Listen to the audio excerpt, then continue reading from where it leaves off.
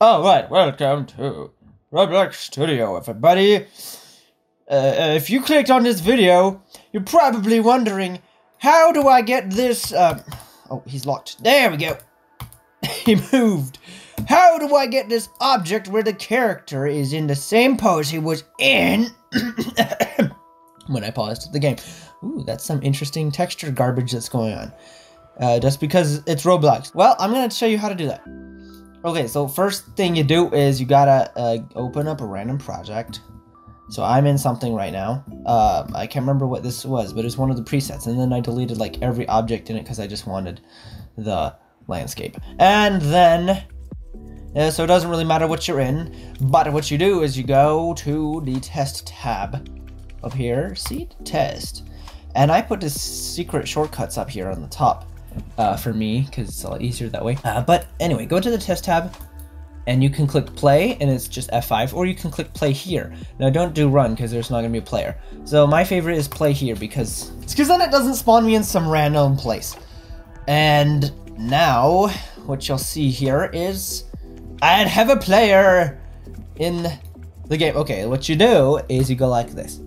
You click open workspace, you select the object, the model with your player name, and then you right click and you go down to select children. Now you'll see that I set this shortcut to Alt-C. That's a lot easier for me because I use that function a lot. But go ahead and select it. Another way you could do it is you could just expand this and then click on the top one, hold shift and click on the bottom one.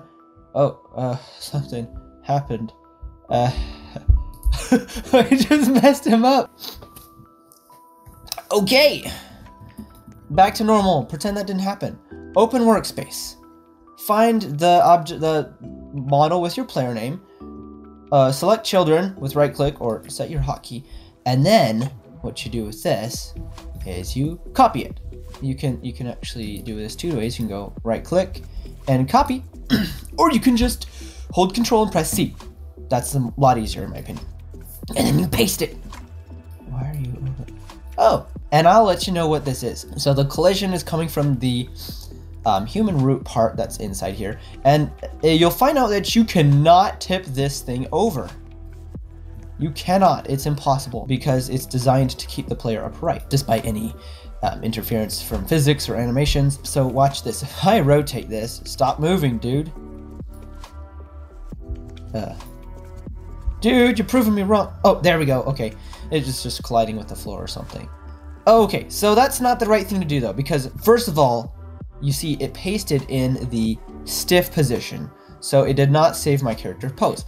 And watch what else happens. When I stop this, and I paste it, it done janked everything up. And sometimes I can see these parts spewed across the map. It's just ridiculous. It's like the player exploded or something. Don't use that. You're gonna have to reposition everything. There's a much easier way. So go back into playtesting, and here's what you do.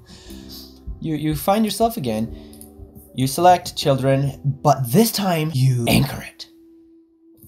And then you copy and paste it. Where'd it go? The only way to see it would be to pause it so I can go into free camera. Oh, there it is up there. So you see, now it saves the pose, which is pretty awesome, right? That's what we wanted in the first place. Now you can stop it. And you can go paste, and there's a problem. It still spews everything all over the place. So here's what you do to fix that.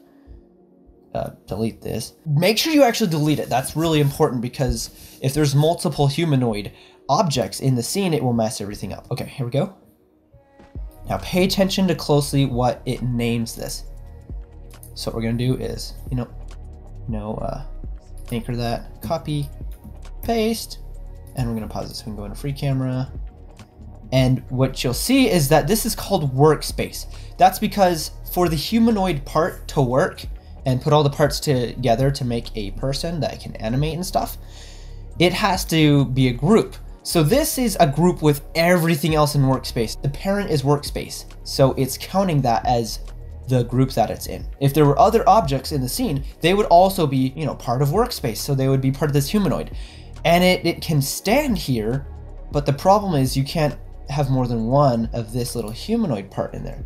So I just did Control V to paste, And then you've got to do Control G or go to the model tab and find where it says group. Okay, so now it's called model because that's the default name of a group. And then you have to copy this. Make sure you copy the model. And then you stop it and you paste it. And here you go. And make sure it's not locked. Yeah, it starts out locked. So Alt L or click this. Don't do unlock all unless you really mean to. And now you have your player in the pose. Now you might be wondering, how do I get rid of this stupid words? So that's really easy actually. Now just click on the name and enter a space and then hit enter. And then your name is gone. Now you might have some trouble finding it, so you might want to keep names on these things until you're ready to, you know, take pictures of the scene or make it into a game. But a space replaces the other characters and will make it so it doesn't have that garbage. Oh, by the way, I did modify this pose down here a little bit for the thumbnail.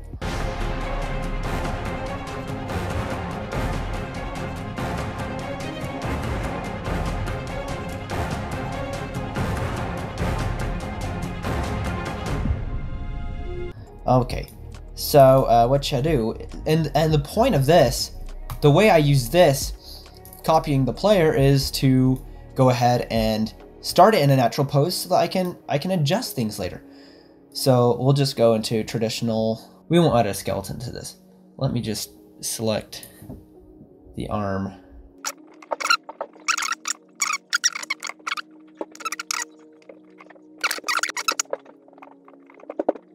Okay, so now you can do stuff like that. And this would be a good basis for how to start your poses because now it's already in a natural position and you don't have to just worry about. You can just derive it from the pose it was already in. Now this will depend on the animation packs you have, unless you create a game where you can select different animation packs that you can have open in Studio. And if you want to be able to do other people's avatars, you will have to have some kind of morph, or you'll just have to match the position. And there's actually a plugin called Load Character by Already Pro, which you can just go ahead and type anybody's name. Old friend here. And then you just put them in there. And then you've got their avatar. And you could pose that if you want to. But we're just gonna stick with this for now. So you might be wondering, how do I get it into like that pose? Okay, so let me show you. The thing you've got to do is go ahead, when your character is running, playing an animation, now you go ahead and make sure you hover above the pause button and you just pause it, whatever position you want. And then you can copy that. Make sure you paste it, group it, copy it, then stop and paste it. There's that pose you can start from.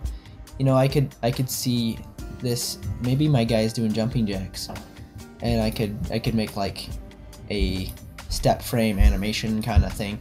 If you want to get a swimming animation, you just go into the water like this.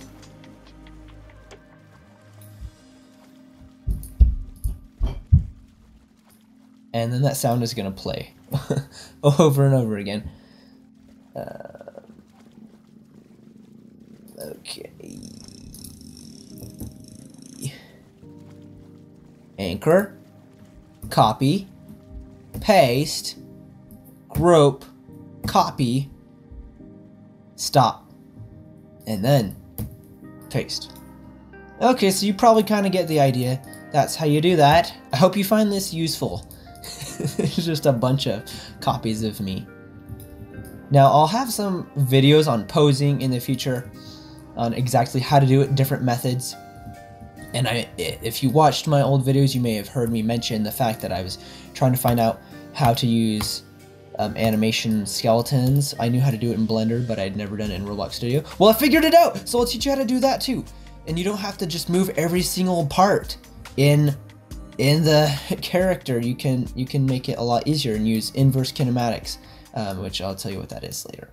Anyways, that's it for today. Let's build a better world. Okay, calm down, buddy. Join the Discord server, Roblox Master Builders, if you either need help or you want to help people. If you're a good person, join the... No, I'm just kidding.